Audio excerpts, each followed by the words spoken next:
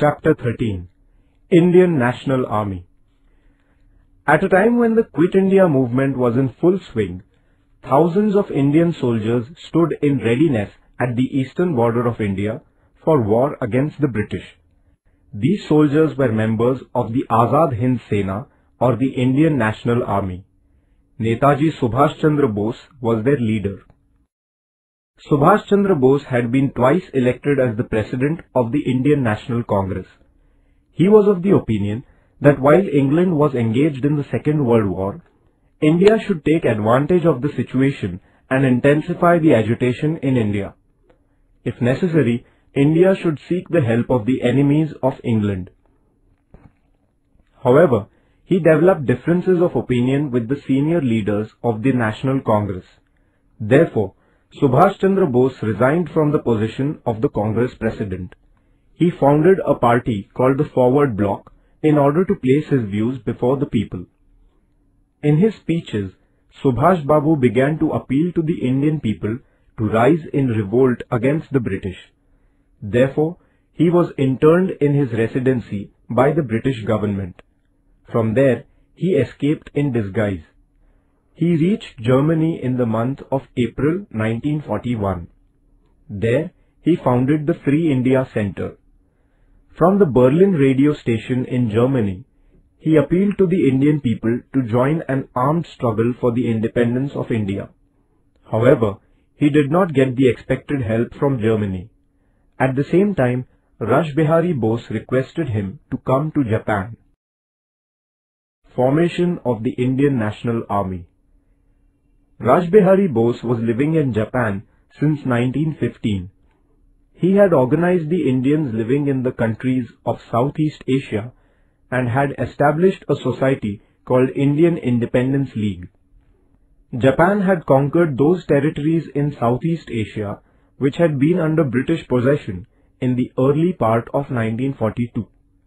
At that time, thousands of Indian soldiers and officers in the British Army there fell into the hands of Japan.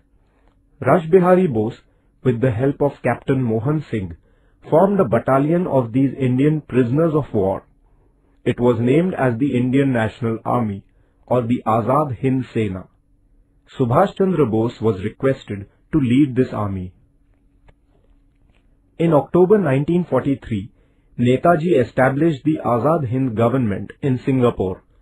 Prominent among his associates were Shahnawaz Khan, Jagannath Rao Bhosle, Dr. Lakshmi Swaminathan, Guru Baksh Singh Dhillon, and Prem Kumar Sehgal. Captain Lakshmi Swaminathan was the commander of the Rani of Jhansi regiment. The tricolour was the standard of the Azad Hind Sena. Jai Hind was their salutation. Their clarion call was Chalo Delhi. Kadam Kadam Badhaye Ja was their marching song. Subhash Chandra Bose made an appeal to the Indian people to give their lives for the cause of India's freedom. The campaigns of the Azad Hind Sena. Towards the end of 1943, Japan conquered the Andaman and Nicobar Islands and handed them over to the Azad Hind government. Netaji renamed them as Shaheed and Swaraj. Arakan in Myanmar was captured in 1944. Posts on the eastern border of Assam were captured. But the Imphal campaign remained incomplete because the Japanese supplies that the Indian National Army was receiving stopped. At this juncture, the British received reinforcements from the American Army which added to their military might. Even in these adverse circumstances, soldiers of the Indian National Army were fighting with all their strength. In August 1945, America dropped atomic bombs on the cities of Hiroshima and Nagasaki in Japan. As a result, Japan surrendered. Around this time, Netaji Subhash Chandra Bose died in a plane accident on 18 August 1945. The Indian National Army was then forced to lay down arms. Thus ended the phase of the struggle of the Indian National Army. The trial of the officers of the Indian National Army. The British government charged the officers of the Indian National Army with treason. The proceedings of their trial began before the military tribunal held in the Red Fort of Delhi. Pandit Jawaharlal Nehru, Bhulabhai Desai, Tej Bahadur Sapru and other distinguished jurists defended them. The military tribunal held the officers guilty and they were sentenced to life imprisonment. The Indian people had feelings of sympathy and pride for the Indian National Army.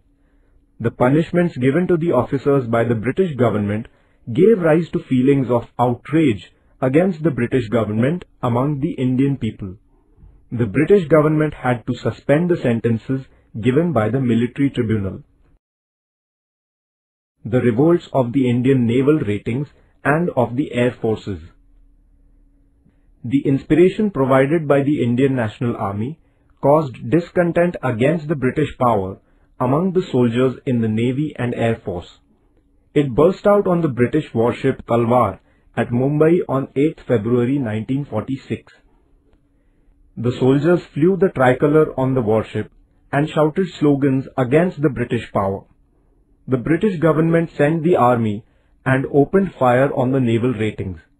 The rebels, too, countered it with bullets. The workers and common people extended their support to the naval ratings. Finally, with the mediation of Sardar Vallabhbhai Patel, the naval ratings laid down their arms. In order to lend support to the uprising of the naval ratings in Mumbai, the Air Force officers at various places such as Delhi, Lahore, Karachi, Ambala, Meerut, etc. went on strike. These revolts were a clear indication that the sentiments of discontent against the rulers had reached a climax. Thus, during the years 1942 to 1946, the foundation of the British rule in India was badly shaken. The Indian people had expressed their strong opposition to the British through the Quit India movement. Now, the Army, the Navy and the Air Force, which formed the backbone of the British power, also began to turn hostile to them. The British rulers realized that the days of their rule in India were numbered. The revolts of the Indian naval ratings and of the air forces.